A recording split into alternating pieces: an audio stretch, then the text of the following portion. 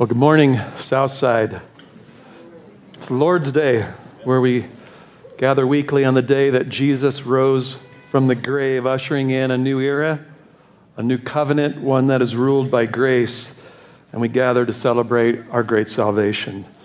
So I got to be a part of the newcomers class this morning. What an encouragement for some of the beautiful hearts and what God is doing in all of them, and we're praying about, I think it'll be an announcement for a night of testimony to hear some of the newcomers' salvation and us to get to know them and really help them into this body. So I invite you to that. Also, one of the more important announcements is the softball league is starting up this summer. So look at the announcement for that. Brian is going to be overseeing that again. Encourage you to come watch them sometime, and we'll put it on the website, the schedule. This morning, we are going to take back up in our study in Romans. So if you'll turn to Romans chapter 7, special thank you to Rick Hallahan, who jumped in at a moment's notice. His spiritual gift is you can ask him 2 minutes before he's to preach and say, "Can you preach?" And he'll get up there and hit it out of the park every time. So thank you, brother, for helping out at an emergency for me. Well, the last time we were together in Romans, we finished up chapter 6, and anytime we finish a chapter at Southside, it's a big deal. So this morning, we are going to look at chapter 7, and we're going to narrow in on verses 1 through 4, and then next week we're going to look at verses 5 through 6. Just a beautiful section of Scripture. Today, we are going to look at marriage. In one sermon, we're going to see the worst marriage ever. We truly were the bride from hell. And we're going to end with the best marriage ever because of the best bridegroom ever, the Lord Jesus Christ. I think all of us have seen a marriage, or we have been in it, where it just bears bad fruit. And it's doomed from the start. You can almost see it. And no matter how hard they try, it just bears the deeds of the flesh. I think of Ahab and Jezebel. Ahab was the worst king that Israel ever had. Jezebel was a pure idolater, and they just died under the wrath of God. It just bore fruit for death. So our relationship to the law and our fallen state was a marriage that was just no good. It was doomed from the very start. And you see, its purpose was to produce a horrible marriage. The law was given to produce a horrible marriage. Like a bad marriage, it reveals the depth of your sin and the depth of your heart's rebellion, so that it might lead you to Christ, to the best marriage ever, to an eternal marriage that ends in eternal bliss, and you live happily ever after, truly, in this marriage. What is startling this morning about our text is that the goal of this marriage is to bear fruit in verse 4. Verse 4, that this would bear fruit for God. And verse 6, that you might serve God in newness of spirit. And so my prayer and desire for this church is the fruit of love that would flow out of this marriage and service to God and to one another. That we would fulfill the law. And the fulfillment of the whole law is to love God and love others. And what jumps out at me is we have a law that commands that. So the fruit that I'm longing for in your lives, the law commands it. That's the end goal. And Paul's going to tell us this morning that the only way to get to that fruit of the law is to live this kind of a life. You got to die to the law. The law commands it. If you're ever going to bear it, you got to die to the very thing that's commanding it. That doesn't make a lot of sense. So this could be why you've come here this morning and you've never been able to fulfill the law's demands. You're religious, but you've never been able to love the way God has called you to love Him with your heart, mind, soul, and strength, and your neighbors, yourself. You still live under the law. You're religious, but you don't live under grace. And no matter how hard you try to obey the law's commands to love, your selfish heart just can't do it. And I pray that God brought you here this morning to see that opened up, that you might find freedom. I desire to do it, but the doing isn't present. And so what you do is you run more to law. You run more to rules. And how can I do better at this and work harder? You run to more religion. You run to more moral reform. But you can't get love from your heart no matter how hard you really try. Just external acts of making myself do things, but never the internal that just bubbles up into action. And your religion and your morality has never been able to break that. This message is for you this morning. I pray that God would teach us then from his holy word why only dead people can love. The solution to your loveless heart is not law, but being in-lawed to Christ. In 1 Corinthians 9, Paul says, I'm not under law, but I'm under the law of Christ. And that's what I hope to show you this morning. And so we need much help to take on a text that I think the whole Bible is in these really one verse this morning. The whole Bible. You ever want to know the whole Bible? You're going to get it all in one verse.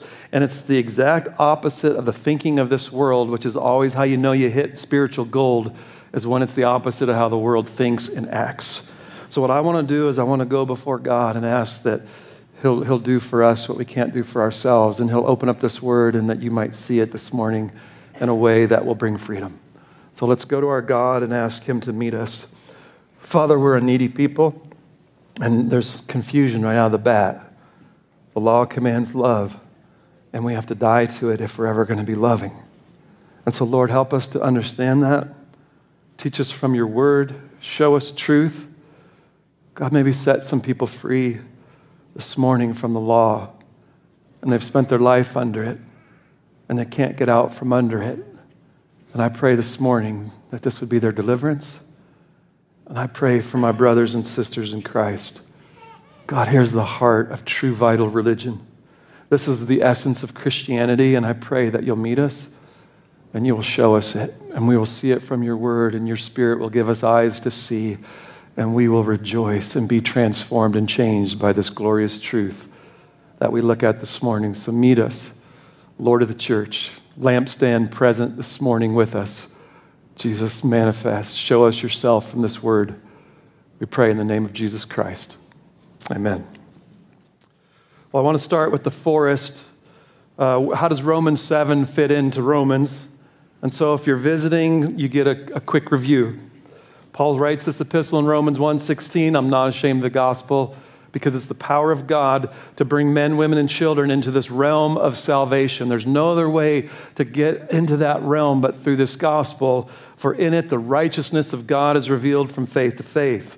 Paul begins the gospel. He starts 3 chapters on the bad news before he mentions good news. Paul spends 3 chapters to show everyone, Jew or Gentile, religious or irreligious, that you are under the wrath of God and you can't get out from under it.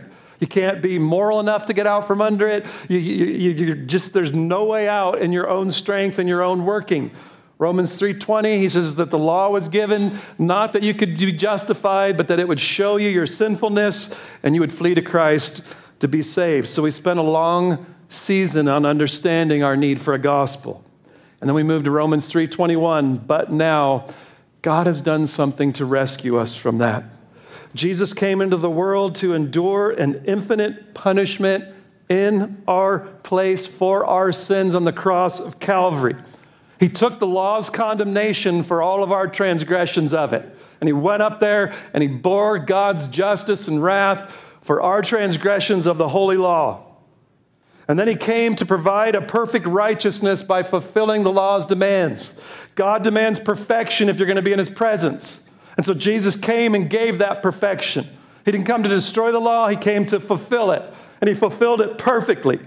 The law was perfectly punished, and the law was perfectly obeyed in Christ. God came into the world, and this was done through Christ. And then he tells us the way you get this salvation is not by works, not by being religious, changing your life, being good people. The way you get this is by an empty hand that looks to nothing but what I just said, Jesus Christ alone. Faith in all of our punishment for our sin and all of the righteousness that God requires was in Christ. We receive that, and we receive Christ as our infinite treasure and our love. And now, the law cannot justify us. The law cannot get us right with God. And we're in a section now I want you to see the law can't sanctify you either. The law cannot sanctify you, and I need you to hear that.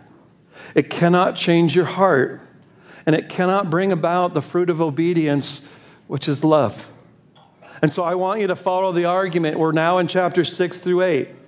Paul is dealing with an antagonist who comes and he thinks this way. Well, why don't we just sin then that grace might abound? If my sins glorify God by him forgiving them, let me just sin, and I'll put God on display. Let's just sin. Paul's answer, real short, dead people don't sin. At your baptism, you died a spiritual death, and you were buried, and you've been raised to walk in newness of life. Sin's dominion has been broken. The believer doesn't try to get more of sin, he wants less of sin. And then he drops that beautiful verse that we looked at on one snowy day when I was here all by myself. Romans 6:14, for sin shall not have dominion over you. And this is sanctification, living the Christian life. It will not rule over you. Why? You're no longer under the law, but you're under grace. And so coming under grace can break the power of sin and change your life in a way that law never could. And then Romans 6:15, what then? Shall we sin because we're not under law, but under grace? And the answer is, Paul spent the rest of that chapter, you have a new slavery. You're not enslaved to sin anymore, but you have a new slavery from the heart. Is God, here's my life. I'm your slave. I will serve you the rest of my days. That's what happens in salvation. So there's one problem. Do you see it? I hope you see it. Did Paul even mention law from Romans 6:15 to 6:23? He doesn't even mention the law and these commandments. And he says that you got to die to that. If you die to the law, aren't you just going to be lawless? Won't you just be an antinomian? If you die to the standards and the laws, what's going to keep you from just going and sinning and doing whatever you want? There's no standard. You can just live what you want. What happened to the 2/3 of our Bible in the Old Testament? Is it just gone? Do you tear it out? Help me with this. Paul's going to now answer that in Romans chapter 7, where the law, I want you to hear this, is mentioned 23 times in chapter 7. So here's our answer to 6:14. 15 through 23 is the explanation, but now let's go into what about the law? And so even a guy like me can figure out law is the focus in chapter 7 when it mentions it 23 times. We got to get out from being under law. If you're ever going to bear fruit for the kingdom of God, you have to come out from under the law. So why do I got to get out of this bad relationship? Like most bad relationships, you don't see it. You think, oh, I can fix this person. I can make it better. With a little work and prayer and fasting, any demon can come out of that man. Why do I have to die to law? And what is more, how does dying to the law produce fruit for God? And how does being under the law produce sin and bad fruit and death? And so I'm going to drop my conclusion from this section at the beginning, and I'm going to prove it for the rest of this study. And first, then, is the law is not a means to salvation. The law could not get you justified before God. And I want you to hear this. The law cannot sanctify you. It cannot do either. We must die to it. And the freedom that is going to be offered to you in the next 2 weeks is beautiful. And I'm going to be praying and asking God that everyone in this place would understand this and get what Paul's getting after, because I don't think many people in the church get this anymore. Here's our outline. Romans 7, 1 through 6. In verse 1, Paul gives us an axiom, which is just an axiomatic truth, a statement. Verses 2 through 3, we're going to look at an analogy. And then in verses 4 through 6, we will look at the application. So come with me to verse 1 and look at our axiom. Paul says in verse 1, or do you not know? Has that not been our theme through 6 and 7? He keeps saying, do you not know? Do you not know this?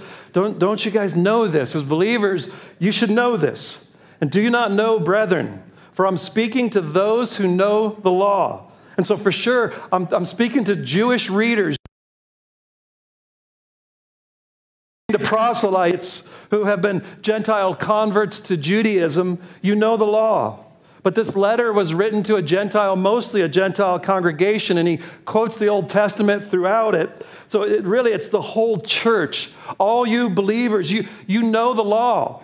That should be everyone here this morning, is you know the Old Testament. I'm speaking to you who know the law. And so this is to those who know the law and our relationship to it. And here's the axiom that he drops, that the law has jurisdiction over a person as long as he lives. And so he's not talking about Roman law. He's not talking about civil law. What he's talking about here is the Mosaic law. And we can be very dogmatic that that's what he's getting after. Romans 5:13. For until the law, sin was in the world, but sin is not imputed when there is no law. And it's referring when the Mosaic law was given. Romans 5:20, the law came in so that transgression would increase. The Mosaic law. You're not under law. In Romans 6:14, it was Mosaic. Romans 7 through 11, Paul says the law came and it said don't covet, and it produced coveting of every sort from the 10 commandments. So what we are looking at, there's really very little debate among really conservative commentators. This is the Mosaic law. And so this law has jurisdiction. In the ESV, it says lording. It rules over you. The law rules over you. Romans 6:9, 6:14, it's master over you. And so the law has jurisdiction over a person then as long as he lives. This whole section, Paul keeps making the connection with where law rules, sin rules. It just, law, sin. Listen to 1 Corinthians 15. The sting of death is sin, and the power of sin is the law. And so the law gives power to sin, and sin gives forth to death. Romans 5:20, sin reigned in death. So this whole section is you got this connection of law, sin, and death. And he says that you're under this jurisdiction as long as you live. You're born under the law. The Mosaic law had jurisdiction. They were circumcised on the 8th day. We're going to keep this law. We're making a commitment to it. And they lived under its realm, its rules, its demands until they died. And when they died, they come out from under it. And they would be judged by it in Romans 2, but the only way to be free from Torah was death. And that's a concept that I think as Americans, it's not too hard for us to get. As long as we're citizens living in America, the law has jurisdiction over us. We're all under the law as long as we live in America. When we die, it no longer has jurisdiction over us. And that's why a death penalty, when you're done, you pay it, you're finished. Lee Harvey Oswald was never tried. That's the principle then that Paul's going to build this whole section. So our axiom this morning is that law only applies to people who are alive. The law does not bind the dead. The dead come out from under the law. That's the principle we're going to build on. So any questions? That's our principle. Jay, what is it, brother? Second point now is if you'll track with me, you're going to get an all-you-can-eat buffet. There's an analogy now in verses 2 through 3. For the married woman is bound by law to her husband while he's living. But if her husband dies, she's released from the law concerning the husband. So then, if while her husband is living, she's joined to another man, she should be called an adulteress. But if her husband dies, she's free from the law that she's not an adulteress, though she's joined to another man. So Paul now moves to a very simple analogy, and I want you to hear this. It's not allegory. So allegory is where everything kind of matches up, and so this analogy is just one simple principle.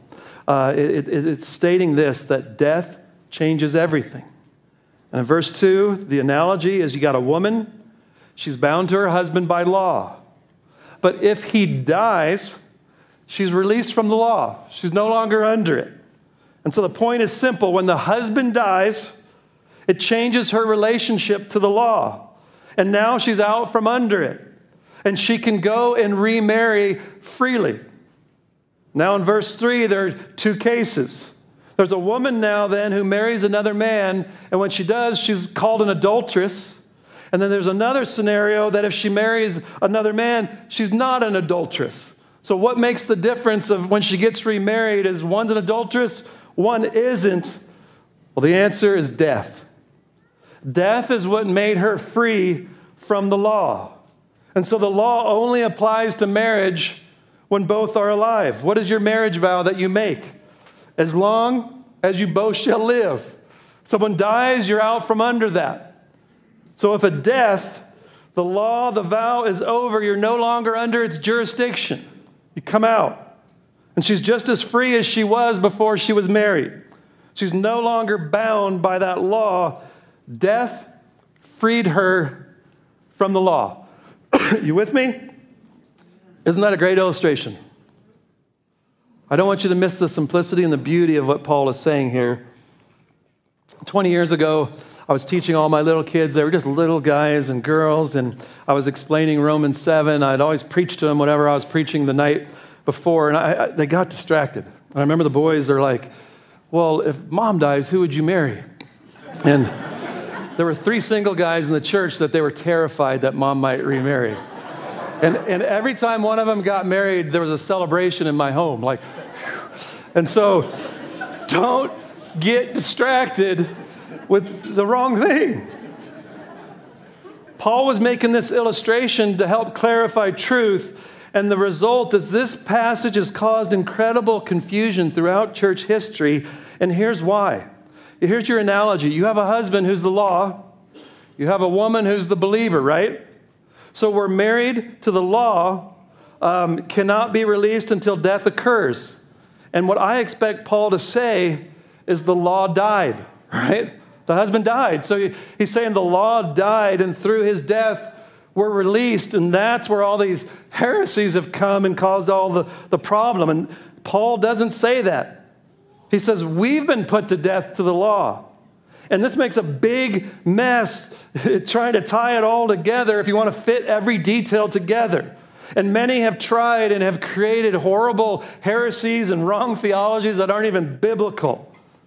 So the problem is Paul cannot say that the law was put to death. Romans 3:31, do I nullify the law? No, I establish it by this gospel. So it's we who have been put to death. And that's where it all kind of falls apart a little bit. And so it's important then that this is an illustration, not an allegory. And so everything doesn't match up. You're going to get lost if you try to do that in this text. And verse 4 is not intended to correspond exactly to the illustration. So it's common to make this mistake when you interpret parables and you try to tie every piece together, and you can end up in horrible places. Parables are usually a simple point being made, not intended to be this allegory where everything matches up. So I want you to catch this. The main point of the illustration is that by the death of her husband, the woman is released from the law. The main point of the application is, how can we be released from the law? Well, a death has to release us from the law as much as a death of a husband. And that's where we're going to move now to one of the most beautiful applications I've seen since I've been studying Scripture. Look with me in verse 4. Well, my question is, Paul, why would you use this illustration if it's confused everyone throughout church history? Well, it's the perfect illustration to show that death frees from the law and it frees you to another relationship.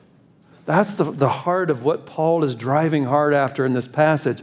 A death that frees you to where you can now move into another relationship. That's why he risked all the allegory and things going on in this passage.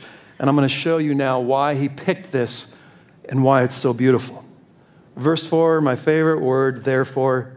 Therefore, what is our takeaway from what I just talked about? You're probably bored stiff. What's going on? What is it there for? What does Paul want us to get? Well, before I answer that, I just want one quick observation before we look at this. There are no commands here. We're not being commanded to die to the law. It's an indicative. Remember, we've learned indicatives. It's a statement of fact. It's done. It's not an imperative. It's not commanding you. You're not commanded to die to the law. It's happened when you believed in Christ. You have died to the law. And this is what has taken place when you believe. This is a reality of your relationship to the law this morning, believer.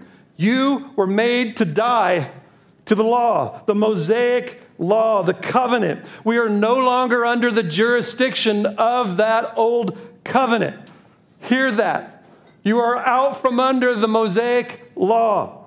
And I'm going to flesh that out, but I want you to hear this in your mind and in your heart. You are no longer under law, but you are under grace.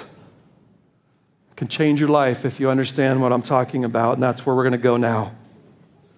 My brethren, you also were made to die to the law through the body of Christ. You were made to die to the law, the Mosaic law that said, do and live. Disobey and die, and have wrath and condemnation for your disobedience. This law of performance. You died to that. You came out from under the jurisdiction of that law, and it has no claim on you any longer this morning. You are not under this covenant as a way of life. In the next 2 weeks, we're going to look extensively at how you died to the law. It's so important. But there's only one way out from under this law. You have to die. There has to be a death, and it must be your death to come out from under law. And so the question is, how did I die to the law? How did I die to the law? What did Paul say? He uses an instrumental here through the instrument of the body of Christ. The way I died was through the body of Christ. Help me, Pastor. Well, go back to Romans 6, 3 through 4. Do you not know that all of us who have been baptized into Christ Jesus have been baptized into his death? Therefore, we've been buried with him through baptism into death, so that as Christ was raised from the dead through the glory of the Father, so we too might walk in newness of life. But when I preached that, we had baptisms, and I bring it up again, we had baptisms. They're just pictures of death to that old life and to being under the law by faith. So I just want you to hear this one more time. Jesus was born under the law. He came in under the law, and he kept it. He fulfilled it in our place. And he went up on the cross, and he took the penalty for every transgression that I ever did. And it went down into the grave, and it was dealt with, and it's been raised. So he took all of my offenses, and he took them to the cross and to the grave, and he rose, and I believed, and by faith, I'm united to him and all of his works, all of his benefits, all that he is. Christ died to the law, and I died to the law in him. And so, brothers and sisters, my death occurred by faith in Christ. And I've come out from under the law's lordship. I'm out from under its jurisdiction. If you want to go under it, he says, you got to keep it all. You got to do every last bit of it. I'm done with that. I have died to the law because Christ fulfilled it. Te telestai, it is finished. And I'm free from its condemning authority. There's no condemnation for those who are in Christ Jesus. It can never condemn me again because Christ Jesus was condemned. And I'm free from its controlling power. And next week in verse 5, the law comes and it tells you to do good things, and all it produces is sin. I'm out from under that. I'm out from its obligations and sanctions, its rules and regulations of covenant. The old is past and it's ready to disappear. The joy that this should bring to your heart, you're out from under its demands and consequences. You're not under law. And if I'm out from under its demands and consequences, why don't I just sin? I don't have a sword over my head any longer. The disobey and die is gone. Why don't we just go sin? New York, there's no police. What happened? Crimes, they're killing everyone. No sword, let's just go eat, drink, and be merry. No holy standard, let's celebrate. And that is why Paul's analogy is so beautiful. We died to the jurisdiction of the law so that we could be married to another. So that we could have freedom for a new marriage. And you're not going to be married to Moses. You're going to be married to Christ. You can't have two marriages. I have people sitting here this morning who are married to Moses and to Christ. That's a recipe for misery.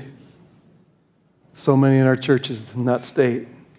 By faith, I take Jesus, and I go to heaven, thank you very much, and now I'm going to work hard at God's commands the rest of my days to get his approval. You live every day like that with your little rose. He loves me not. It's a miserable way to live your life. It's living under law. My performance is how God views me and accepts me. You've died to the law. You're free now for a new marriage. I owe the law nothing. No covenant, no commitment, no allegiance, no demands. I died to it. I'm out from its jurisdiction. And now I'm ready for a new marriage like the lady in our illustration. While the other marriage was no good, I think I was song, Baby, You're No Good. It's just, that marriage was no good. Law and us, it just bore bad fruit. And what it's done, though, is it's shown you how to pick a partner. How do I get into a great marriage? One that can command me and now give me wings to do it. One that doesn't produce rebellion when it calls me to obedience, but glad surrender. That's the new covenant. Look at your bridegroom, the best man ever, fulfilling the law, loving God with all his heart, mind, soul, and strength, and his neighbor as himself. The best man resurrected, sitting at the right hand of God in total victory. That's who I'm married to. That's the new covenant. It's not a new list. It's a new person. And I'm married to the best person. I'm married to Christ, to his righteous life, his sacrificial death, his mercy, his love, his wisdom, his power, his indestructible life.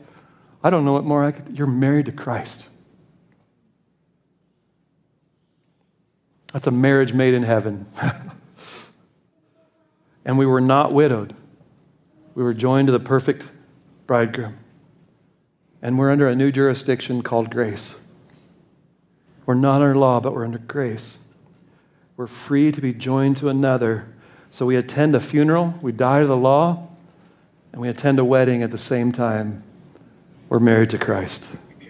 I love weddings, don't you? I think mine was my favorite. But nothing compares to this blessed union with Christ. You have died to the law and you've been joined to another. And I want you to listen to the vows that were made. I, Jesus, take thee, sinner, to be my wedded wife, the bride of Christ. And I do promise and covenant before God, the Heavenly Father, to be thy loving and faithful Savior in plenty and in want, in joy and in sorrows, in sickness and in health, for this life and for all of eternity. And I, sinner, take thee, Jesus, to be my loving bridegroom and Savior. And I do promise and covenant before God, the Heavenly Father, to be thy loving and faithful bride, in plenty and in want, in joy and in sorrow, in sickness and in health, for this life and for all of eternity. I'm going to love you, Christ, forever. I don't think we understand these truths. Do you believe that you've been joined to the blessed Christ? I am his and he is mine. Listen to what Lloyd Jones said, the great preacher. If you would know the love of Jesus and what it is, give him opportunities of telling you. He will meet you in the scriptures and he will tell you. Give time, give place, give opportunity. Set other things aside and say to other people, I cannot do what you asked me to do. I got another appointment. I know he's coming and I'm waiting for him. Do look for him. Are you expecting him? Do you allow him? Do you give him opportunities to speak to you and to let you know his love for you? He's eternally rich. He upholds the universe. And you know what he doesn't ask for? A prenuptial agreement. I hate those things. If you have one, come talk to me afterwards. He offers all that he is to us freely. I give you everything. Unconditionally, you're joint heirs with Jesus Christ. And I want you to get this, because I know some of you have been hurt bad by unfaithful spouses, and man, your pastors care deeply about that. You still carry wounds. They open up real easy. And some of you have had spouses leave you for another. And I want you to hear the glory of this covenant. Hebrews 13:5, Jesus says, I will never desert you, nor will I ever forsake you. He'll never discover something in you and turn away and leave you and forsake you. Your bridegroom will never divorce you, and that's where this whole chapters are going to lead. For I'm convinced that neither death nor life, nor angels, nor principalities, nor things present, nor things to come, nor powers, nor height, nor depth, nor any other created thing shall be able to separate us from the love of God, which is in Christ Jesus our Lord. Oh, how he loves you and me. He gave his life. What more could he give? Oh, how he loves you and me. And so we've died to the law. And we've been set free that we might be joined to another by faith. And the another is the Lord Jesus Christ. We're betrothed to him and we're joined to him spiritually forever. And so my question is how is this marriage going to end? This marriage, the honeymoon comes at the end. I love it. One day, the God of the universe is going to throw a huge celebration and feast. It's going to be the greatest celebration that's ever been held. And I want you to think of the best dinner you've ever been to, where everything's right, the perfect steak. I like those, not prime rib, what are the little small ones? Fillets. I love those. Fillets, creme brulee, great fellowship. Everything's just going great. This banquet is going to be spread in heaven. And the largest multitude that you've ever seen at a party is going to be there. All who have loved Christ and gave their lives to him. And they're going to be from all of history and every tribe, tongue, nation, and people. And we'll all be dressed in white clothes and perfect righteousness. And Jesus, the bridegroom, is going to enter. And there will be the great marriage supper of the Lamb. And in the way a husband and wife rejoice over one another, so we will forever. And all in attendance will understand the fullness of grace. I cannot imagine the excitement of this banquet. Sometimes our fellowship brings me to an amazing level. Can you imagine what that's going to be like? If you've been joined to Christ by faith, you will be there. And I just want you to hear that one more time. You will be there. God's grace will see to it. What a marriage. So what Paul is saying here is what I just told you. You don't hear that? Say, let me go sin that grace might abound. Let me go sin because I'm not under law but under grace. Do you see the question? Should make you want to vomit. This is a reality for those who are in Christ Jesus. That doesn't produce sin. It produces hearts that love him and want to obey him. If you love me, you'll keep my commandments. That's what this produces. So how does apathy fit with that? The marriage supper of the Lamb and just half-heartedness? They just don't even fit. And so Paul knew what this marriage would produce. Look with me in verse 4. The fear of coming out from under law. I get beat up all the time. You can't preach that. You preach we're not under law, everyone's going to go crazy and be antinomians. Well, look at Paul's answer. Therefore, my brethren, you also are made to die to the law through the body of Christ, so that you might be joined to another. Who? To him who was raised from the dead. And this is what's called a hina clause in the Greek. It's the purpose. Why did he do that? What's this marriage for? What should it produce? In order that we might bear fruit for God. There's the whole gospel. There's the whole Bible. It's a marriage that produces fruit. The fruit of our being joined to law only produce sin. Why do you want to keep running back to it? Why do you want to get back to Moses? I meet people weekly that just love Moses and want to stay there. Just Christ. That's your new marriage. That's where you've gone. More law just produces more sin. But this new union joins us to Christ. And it doesn't make you lawless. It doesn't make you just go sin. It says it bears fruit for God like love, joy, peace, patience, goodness, kindness, the fruits of the Spirit. The old husband was impotent to bear righteousness called the law. But through death, it terminated our old relationship to the law into a new one with a fruitful relationship to the Lord Jesus Christ. We die to the law that we might be joined to Christ. And God says, be fruitful and multiply. Through the Holy Spirit indwelling you, this union will begin to bear fruit that you could have never produced under law or in your own strength. That's the whole Bible. So this idea of going on sinning because we're free grace, it misses it so badly. You've been joined to Christ. The dominion of sin is broken. You have a new master and you have a new husband has been our arguments. Your heart is melted by the grace of God, and all you want to do is please your new master and your new bridegroom. That is the gospel of Jesus Christ. Amen? How much time? Okay, I'm going to mess around. Turn to Galatians 5. I got 8 things I want to go over, and I'm going to do 2. Maybe I'll do this other one while you're turning. John Piper shares an illustration that I've always loved on this. And he says, I want you to picture a house. And inside this house is to love God with your heart, mind, soul, and strength, and your neighbor as yourself. That's the fulfillment of the whole law. And you come to the front door and there's a padlock and you try to pick it and it says, thou shalt not covet, thou shalt not steal, click, click, thou shalt not commit adultery. And no one has ever been able to pick that lock. No one has ever been able to fulfill it, to get in, to be able to fulfill the law's demands. And so no one can get in that way.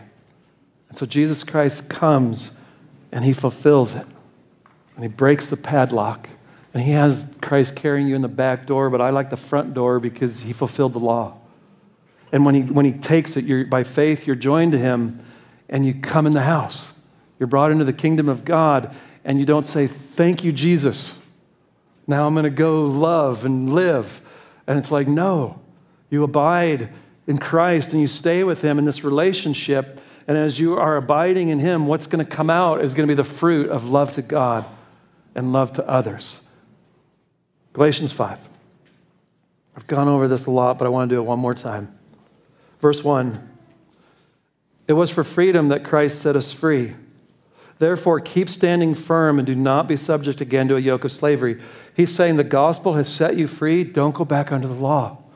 Don't go back under the performance to get your acceptance from God. Fight it.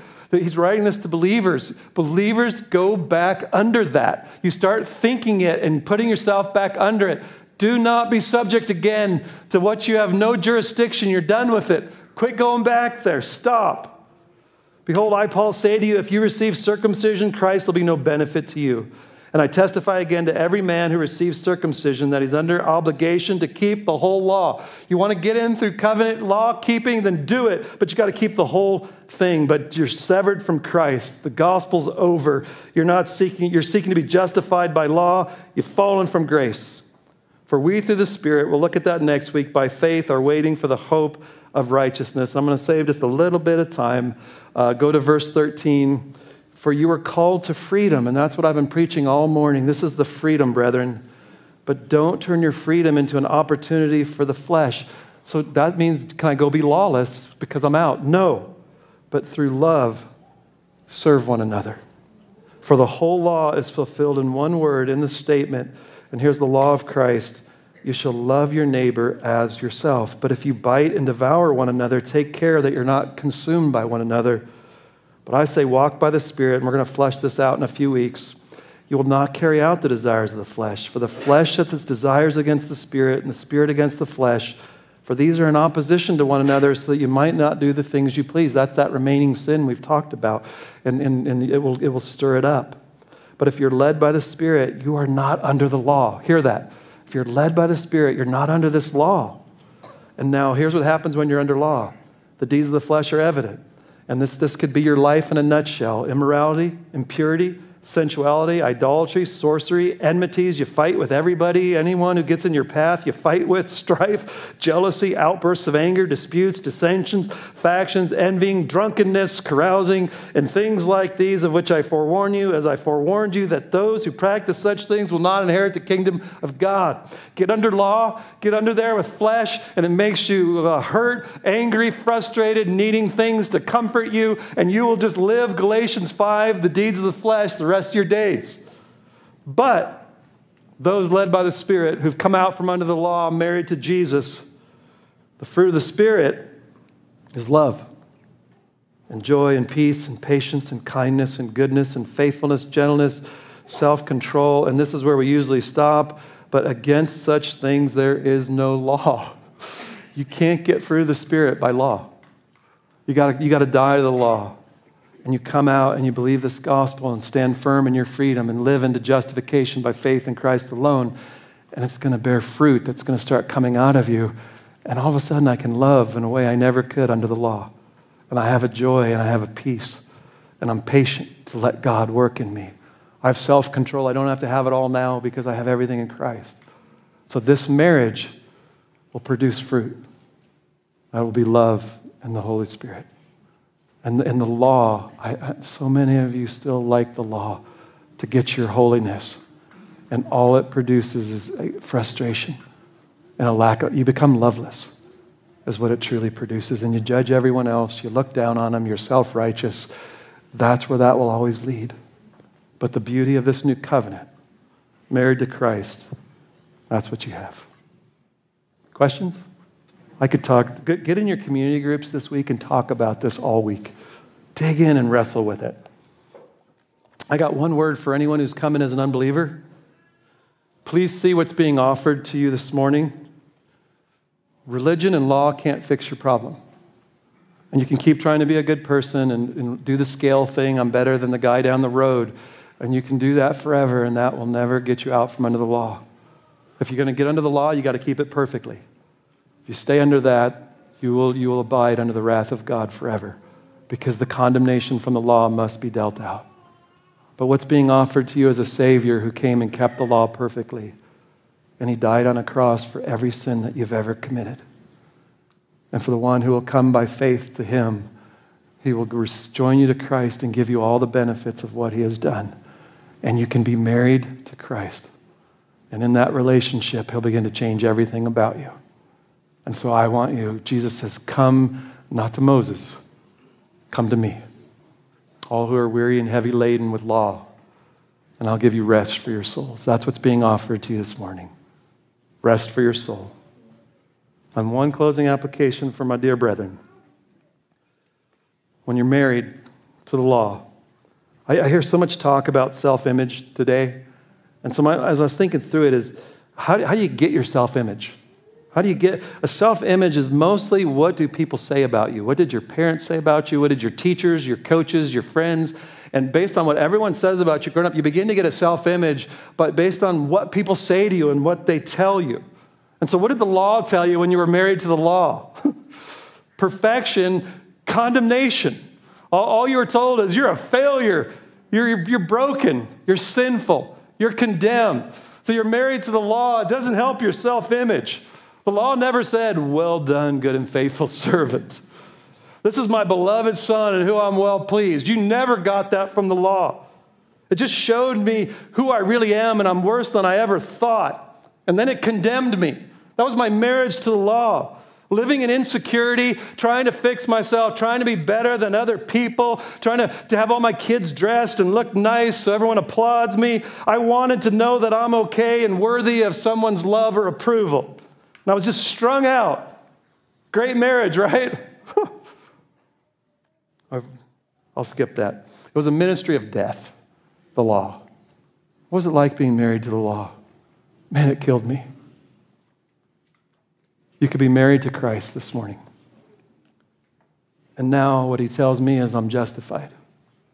The God of the universe has told me I'm accepted, I'm beloved, and he really likes me. I'm accepted. I'm loved by God. He's received me. Zephaniah says he delights over me. He says that you measure up. That bears fruit for God. Are you under law or under grace? And the ones under grace, it will change and transform your life when that's what preaches to you. My prayer is for everyone in this church building this morning and in the live stream, is that you would be married to Christ and come under grace, and that relationship would bear true fruit for God and change and transformation. I pray that would flow out of this church and out into this world.